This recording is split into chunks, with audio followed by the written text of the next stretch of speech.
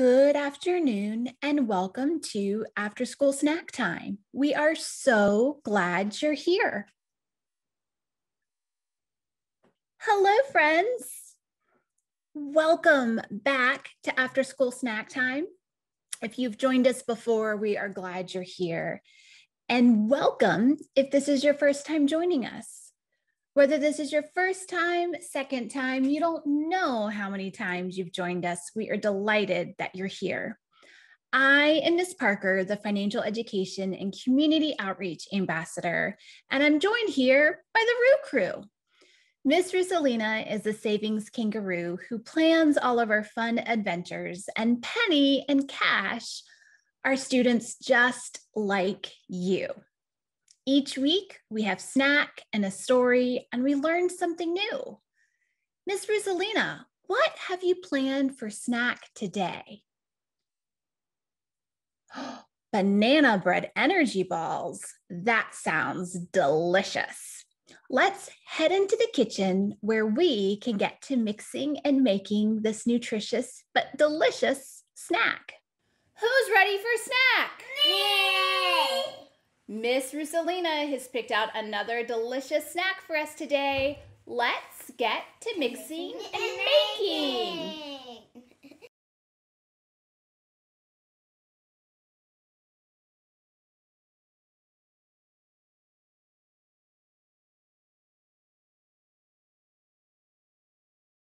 This snack is pretty easy to make, but you still need a grown-up's help because you are using a kitchen appliance called a food processor. The hardest part may have been mashing up the bananas, and then you just pour everything in and mix it up and roll them out into balls, and then they'll be ready to eat. So let's get to mixing it all up.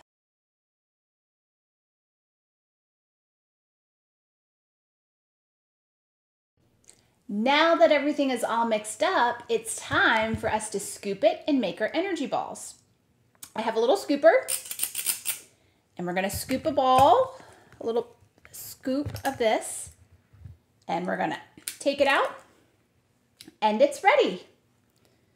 But I have a couple of kitchen helpers that want to taste it, so I need to scoop out a couple of extras.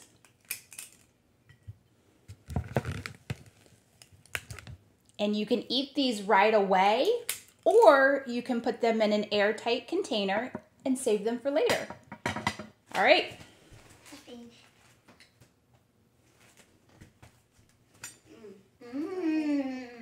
Mmm. It's good. All right, friends, would you eat this again? There you have it. Delicious, nutritious, and we make it again. Let's head on over to the story couch. Now that we've had our snack, it's time for our story, and Miss Rosalina has picked out another great one for us today. Let's jump right in, friends. Joe the monkey saves for a goal. By John Lanza. Pictures by John Lanza and Patrick Rooney.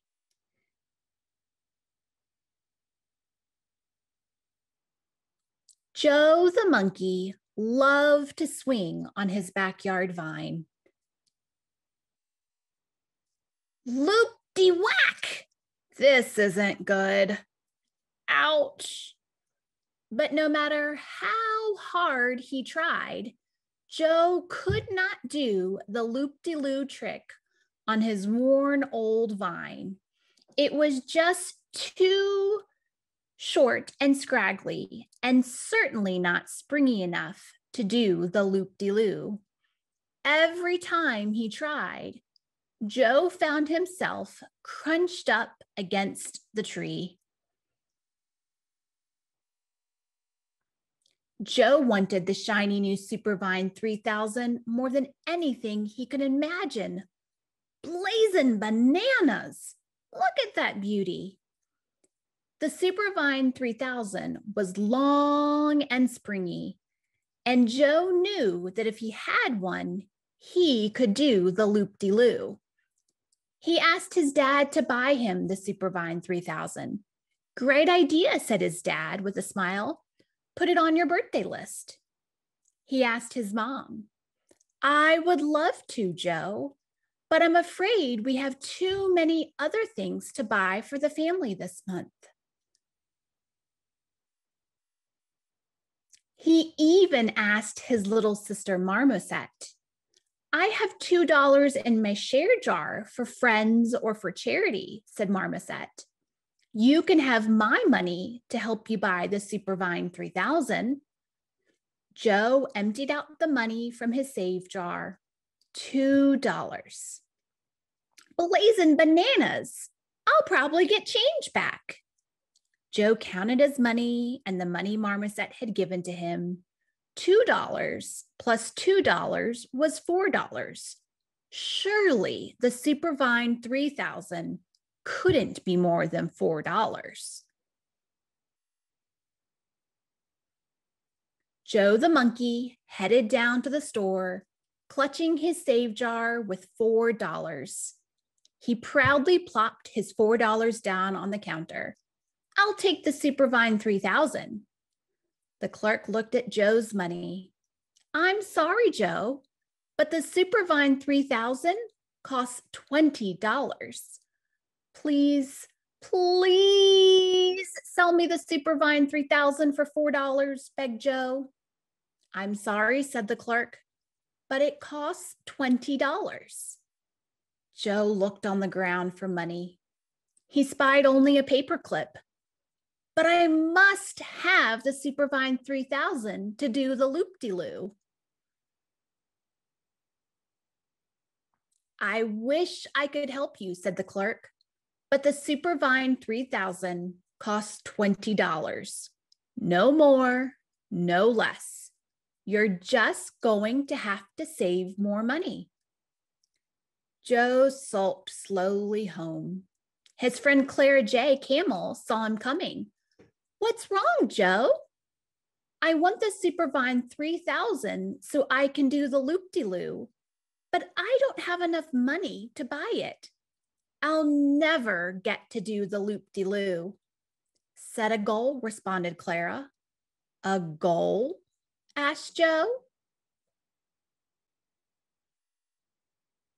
Paste a picture of what you want to buy on your save jar, where you keep your allowance your parents give you every week, said Clara.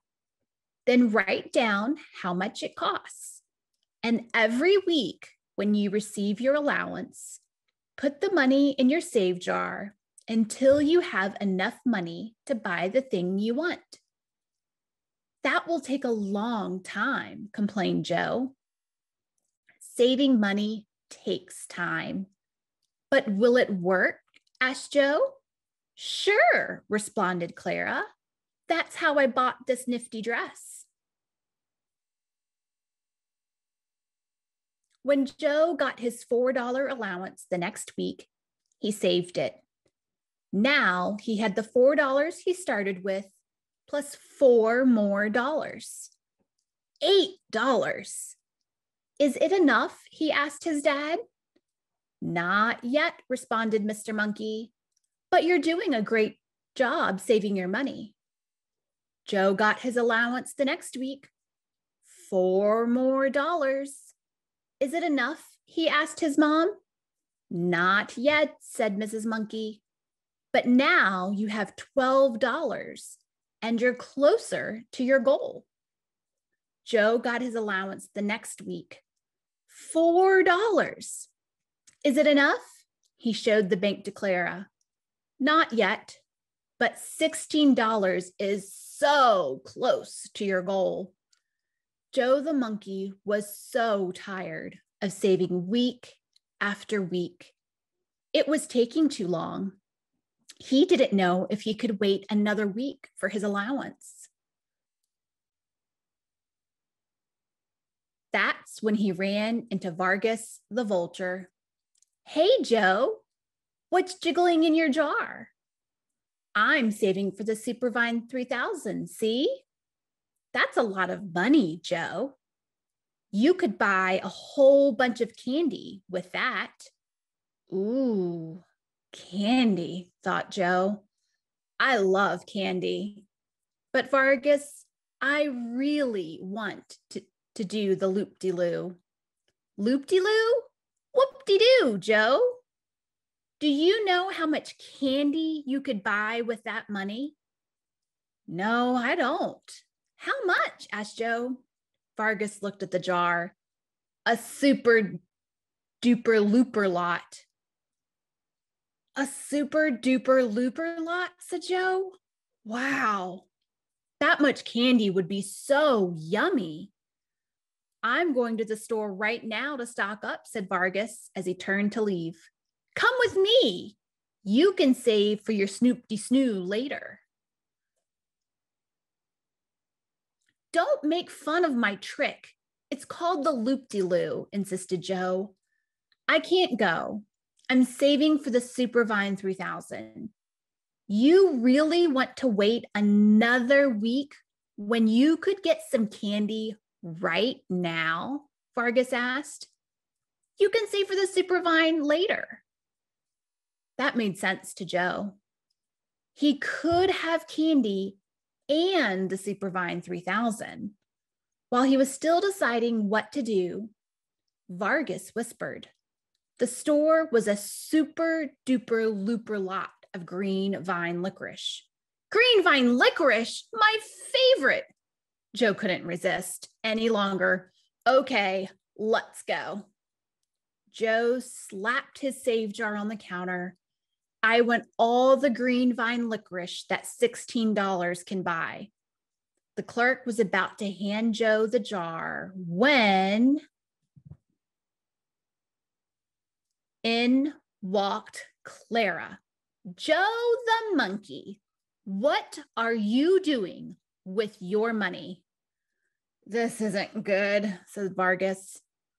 Buying some green vine licorice, Joe said softly. You'll have enough money to buy the Supervine 3000 with your next allowance, explained Clara. Joe collected his money from the counter and counted it. He had $16. His next allowance was $4. Clara helped her friend. $16 plus $4 is $20, shouted Joe. Sorry, Vargas, but I'm saving for a goal, Joe said proudly. I can't quit right now. When Joe got his next allowance of $4 later that week, he began to count 15, 16, 17, 18, 19, 20. I have $20. Joe showed his dad. Congratulations, Joe, proclaimed his proud papa. You saved enough money for your goal. Thanks, Dad. Joe showed his mom. Wow, you did a great job saving your allowance, Joe. Thanks, Mom.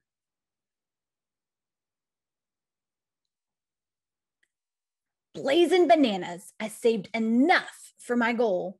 Joe ran as fast as his monkey feet would carry him straight to the store. I'll take the Supervine 3000, said Joe, and he handed the clerk $20. Congratulations, Joe, and watch out for low-lying limbs. Thank you, said Joe. I will. Loop-de-loo! Joe ran straight home and attached the Supervine 3000 to his tree. He took a big breath, climbed the long, springy new vine, and took a mighty swing. Blazing bananas, I did it, howled the happy monkey. I finally did the loop-de-loo.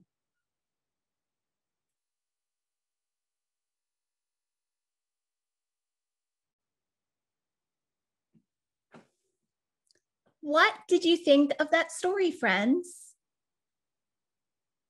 Had you read this book before? I love reading this book because it teaches a few important things.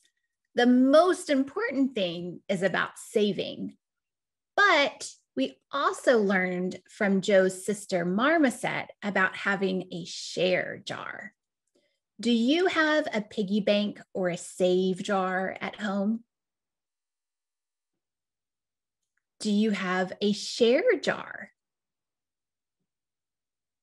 What about a spend jar or a wallet to keep your money safe? Having a save, share, and a spend jar is really, really important for money because whenever we have money, we need to think about it in those 3 ways. The most important jar to have is a save jar, saving your money until you're ready to make a deposit at the credit union to keep your money safe. And to have a goal that you're saving for is really important. But it can also be important to save for just in case. If Joe the monkey had been saving just in case, he might have had enough money to buy his Supervine 3000 a whole lot faster. But he doesn't seem like he was the type to save just because. And so he had to be patient and keep saving week after week. But if we are patient and keep at it, we can reach our goal, just like Joe the monkey. I would love to hear from you if you are saving for something, how you like to save. Maybe even send us a picture of what your save, share, and spend jars look like. And if you don't have one, it's never too late.